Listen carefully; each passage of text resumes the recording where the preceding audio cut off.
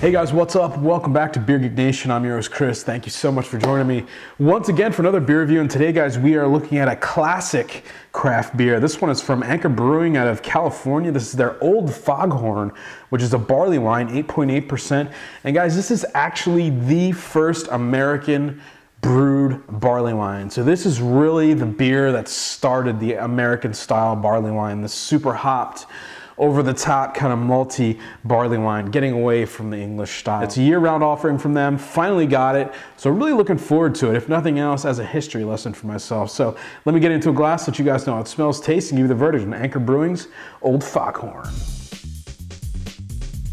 All right, so the appearance on the Old Foghorn, it's a murky, kind of dark brown, ruby red mahogany on there.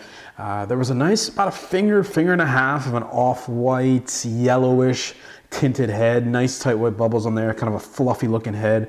Decent amount of head lacing. The head is dissipating pretty quickly though at 8.8%. That is something that's going to happen there. Decent amount of clarity. I can see some of the light through it. Lots of tiny bubbles. Carbonation coming off the bottom of the glass. Yeah, it just looks like a classic barley wine. All right, the aroma on the Old Foghorn. Yeah, I mean, it's just big raisins, sugary plums, caramel, like a burnt sugar kind of characteristic in there.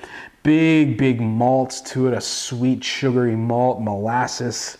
A slight touch of a fruity ester, definitely from the yeast strain that they're using. It's a light kind of fruit punch character in there. Definitely getting a little bit of the alcohol, not too much, definitely blended a lot by the malts. Yeah, again, it just smells like a classic American style barley wine.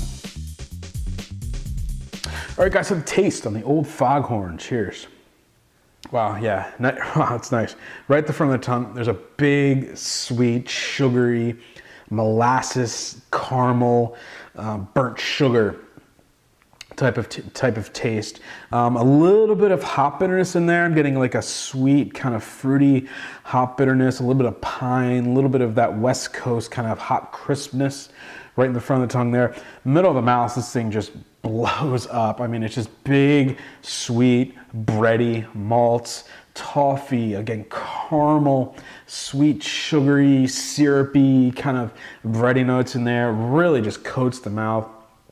Nice carbonation though. The carbonation does move that sweetness along, pulls kind of some of the bitterness from the hops in the middle of the mouth to the front of the mouth to the middle of the mouth to help kind of blend those characteristics.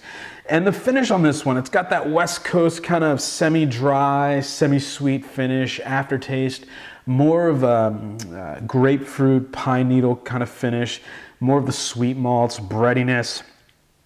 8.8%, you do taste some of that alcohol, you do kind of feel it, but it's not overwhelming at all, and it really helps to kind of cut some of the malt backbone in this one. It's a massive beer, and it's really cool to have this beer and kind of taste where that style evolved from. It's awesome stuff. All right, guys, so the final verdict on the Anchor Old Foghorn 8.8% barley wine ale, available year-round from them. Guys, I'm going to give this one an A-. It is really cool to have a beer like this and know the history. You know, first brewed in 1975, the first American-style barley wine with big hops, big malts. They were the first ones doing this, you know, over 30 years ago. And to think about that, to put that in perspective, it's just, I mean, it's just mind-blowing. An A-, yes, in today's terms, in today's barley wine terms, but this is an A+ beer as far as a historical beer, as far as an important beer. With that said, guys, going to get an A- from me. Definitely check it out because of its historical value, if nothing else. So, and remember, folks, life is too short. Drink amazing beers. Cheers.